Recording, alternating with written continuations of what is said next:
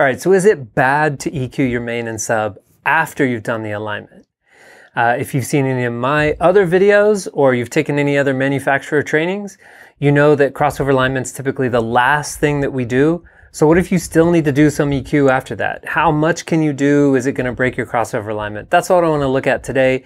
And I'll just tell you the short story is that your crossover alignment really is not that fragile. So there's a lot you can do and you just need to know what the limits are. And my first big suggestion is that you just play with this stuff ahead of time. So if you want to gain the confidence for, what you'll be able to do tomorrow in the field, download these measurements ahead of time from Tracebook Subaligner or the manufacturer's website, and then you can play around with them in your audio analyzer and see what kind of changes happen. So let's play around with some things. Now, the first tip I want to give you is the verification step, right? So typical order of operations, verification, placement, aim, EQ, crossover alignment. Verification at the beginning. Why? So on this last theatrical gig that I worked on where I was the sound designer, I just made a video about that. They told me that I had a certain number of outputs, and this is pretty common in theaters and venues these days where they give you some outputs that are like main, sub, front fill, other fills, lobby, green room, these kinds of things. So they give you some control over it. That way they feel like they can just basically lock off the system, and now you should have enough control from the console to do whatever you need to do. Now, whether or not that's actually the best way to go about it, that's a story for another day. I have some strong feelings about that. But they gave me this, so I hook up all my outputs and I start just testing things, and I notice something strange. I'm not getting the subwoofer output, but when I play signal through the mains, they sound like they have a lot of low end. It sounds like the subs are on. So, of course, I have to go and do some investigation. There's nobody there but me, so I start looking around in their racks, and once I look at the back of the racks, I realize that the amps do not have a separate input to the subwoofer amp. It's actually just a parallel output, a loop output from the amps that are driving the main speakers to the subs. Totally fine, just that's not what I was told. So I could have started, if I was in a rush, I could have started trying to do my calibration steps, not realizing that I was actually EQing main plus sub, for example. So verification, figuring that stuff out. What are some things that are, and then I'll just tell you another thing that's going to quickly, obviously, change your crossover alignment, and that's the level relationship between them, right? So if I just go over to my main channel here, and I turn it down by 30 dB, this would be the same as, turning your sub way up, which is what we all do in the field. We can see that our crossover alignment shifts way up to this area. So level offsets, yeah, that's a big deal. So, typically after you do your EQ and before you do your alignment, you find the level relationship that you wanted for your crossover alignment. Okay, so let's remove that. That's an obvious one. But you might have questions like, can I just EQ this bump over here? I mean, it doesn't seem like it's in the crossover region, but is that going to screw things up?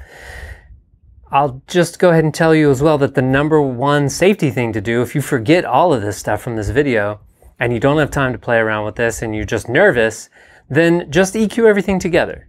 It's not a big deal, right? You've already done your alignment and you're like, oh, I want to change some things. That's fine. Just apply EQ to the combined system. And that's probably a good rule, general guideline to follow in all cases. You do your, solo system EQ of things, and then you do your alignment. And once you combine them, now they're a unit, right? They're a subsystem of systems. And, or I should say a subsystem of sources. I don't know. Anyway, now they've basically been tied together. And so now you should treat them as a unit. You bring them up and down together and EQ them together and that kind of stuff. So that's probably a good path to follow. But if I have my alignment here and I like that, and I say, oh, I want to EQ this thing, let's go ahead and put some EQ in there. So I will use a little helper tool here to help me figure out the right Q setting for these parametric EQ filter, and think in your mind what you think is going to happen. You know, before I insert this, let me show you one feature here. If I polarity invert one of these sources, what I wanted to show you is that along this dotted line, we have what is the potential maximum between these two sources. And then this dark black line is the current state of affairs based on all of my settings. So I just broke the crossover alignment basically by inserting a polarity inversion, and now we no longer are hitting our maximum. But if I put that out or take that away, now we're back up to almost maximum here, so we're doing pretty well. So if we see this black line, solid black line, start to deviate from the dotted black line, we'll know that we have a problem. So let's insert that EQ filter and think about what we expect to happen before that filter comes in there. Okay, so this isn't very extreme. I haven't seen anything change, but let's insert something more extreme. So instead of -4, how about -14? Okay, so that pushes it way down there. And now we see this black line start to deviate a little bit from this dotted black line, but still not too much. But what's happened here is that we've actually changed the level relationship, right? Up here, before this filter was inserted, we were in isolation. We're way up here. These two guys are no longer interacting anymore. But inserting this deep filter, now we've pushed these two relationships together, and now they're interacting. And if we go over and look at the phase graph, I bet we'll find out that they are not aligned here. No, they're not. So they're almost 180 degrees apart, it looks like. Okay, getting up into this area. But they're not so close in level that we're starting to actually see a cancellation. We're just not getting all of the summation that we'd like to get between these two guys. So that's really the major thing to look out for, is if you're inserting a filter that creates such a big shift that now we've made the crossover region a lot bigger. So before, maybe the crossover region was just over here, and now we've extended it all the way up here. And so now we just need to be in alignment all the way up. So it's still possible, but now you gotta go back and do your crossover alignment. So that's not very common though, right? So more likely we're gonna insert a filter like this. And then if we go over and take a look at the phase graph here, and we take this filter in and take it out, we see that there's a minor shift here. And if we switch this to the phase graph, then we watch down here, then when I bypass that filter, we see that we're actually linearizing the phase at the same time as we're linearizing the magnitude. So we get both. As we fix the magnitude, we fix the phase. So I guess that's debatable, but what you see here is that it's a pretty minor change, right? So with this 4 dB filter, we're creating a minor amount of phase shift, about 15 degrees on either side of this center frequency. Okay, so I think first takeaway here from just playing around with filters is that a little filter like that is pretty far outside of the crossover region is nothing to worry about. So I shouldn't be afraid at all of inserting some filters there. So let's keep that bypass though to have kind of a clean slate here. I got a list here of things to try. We talked about that. We did this. What about a shelf filter? So this comes up for me a lot, that I've gotten everything together and then I realize like, oh, now I turn on everything together in the room. I listen to the combined system, and now the low mid buildup in my mains, for example, is maybe more than I want it to be. So I'm getting nervous now though, because I know a low shelf will go all the way across here. Won't that insert, won't that create a bunch of phase shift and screw up my crossover alignment? Well, think about what you think might happen when I insert a low shelf, and then we'll try it. So here's a low shelf.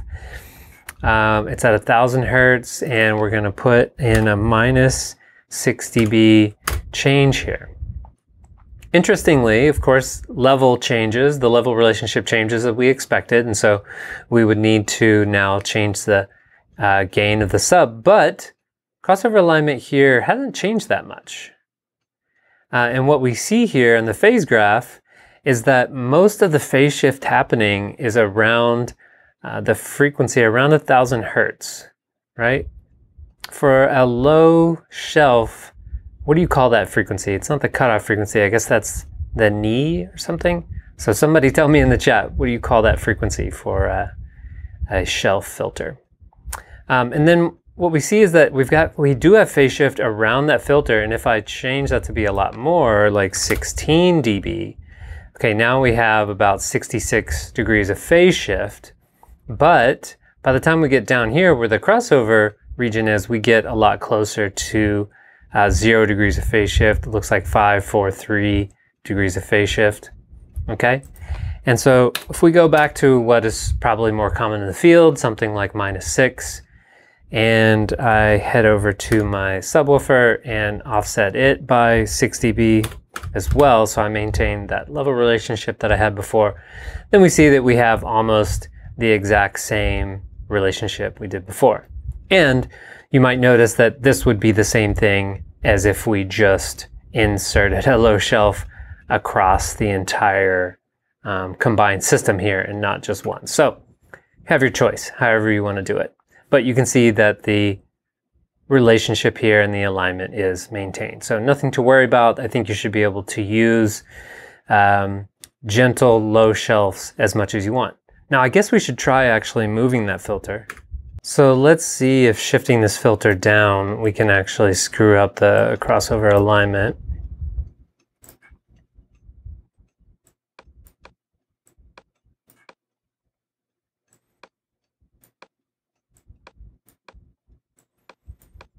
And we see the level changing, but the alignment's not changing that much. Let's do the same thing again while we watch the phase graph this time. So I'll pull this back up here, and I'm just kind of looking at, okay, I see that we have matching slopes here, so do those slopes get unmatched if this filter comes down here?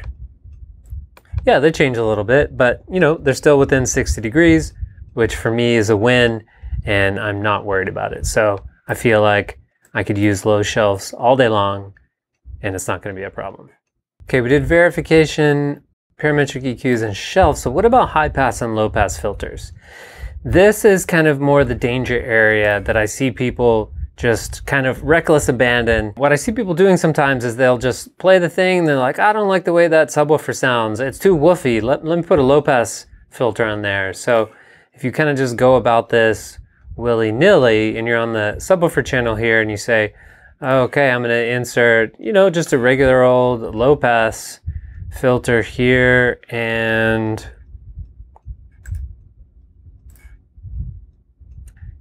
I'll pull this down here and I'll just sort of adjust it while I'm playing music until I think it sounds nice. What you're going to hear, which may sound nice in the moment, if you're listening to combined systems, is you'll hear this dip start happening. And what's funny is that that might actually sound better in the moment, and wherever your location is, whatever's going on with the system, this might actually sound better. So then you go with a misalignment because you're like, oh, I did a little dip here. I don't know really what's going on, but as I turn this down, ooh, that's sounding good right there. But now you've got this weird thing going on here. So there's nothing wrong with doing whatever you want to make the thing sound the way you want. Just realize that, you know, where you're standing and listening to this thing might not be what's happening in the rest of the audience. And, you know, you might have some unhappy customers later on. But there is an easy way, an easier way to go about this, and that's by applying symmetrical filters that are, let's say, just basically divisible by 12. So when I open this drop-down menu here, and you look at all the Linkowitz-Riley filters, 12, 24, 36, 48, you can apply any of those filters symmetrically to both channels if you don't like how wide the crossover relationship is, or you just want to experiment, you just want to hear how it sounds. But you have to apply it to both channels, and sometimes they need a polarity inversion. I made a whole video demonstrating this, which I will link to here. So let's see how this works. Let's say that you've decided this crossover relationship is too wide, you want something more narrow, you don't like the way this sounds, X, Y, Z. So let's put in a filter in somewhere in this area where we have, you know, high coherence, high probability that this division of labor will work better. So that's about 90 hertz, right? So I'll put in this 24 dB per octave filter at 90 hertz. I'll go to my main and I'll put in another 24 dB per octave filter and put it at 90 hertz. And now we've maintained our crossover relationship here. And so now we may need to do a little bit of, I don't know, level change or EQ to make us happy with this. But look, it's aligned and we have a much narrower bandwidth relationship here. And we can keep doing this all day long. So we could change this to 36 on both sides. And just remember, sometimes you need a polarity inversion, and that's going to be consistent all the time. I'm just saying sometimes because for me, I found it's just easier to just like put it in and then I see, oh, I have a cancellation, I must need a polarity inversion.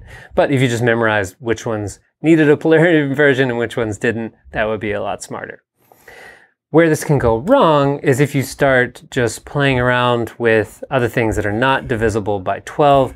So let's try an 18 dB per octave filter here and an 18 dB per octave filter here.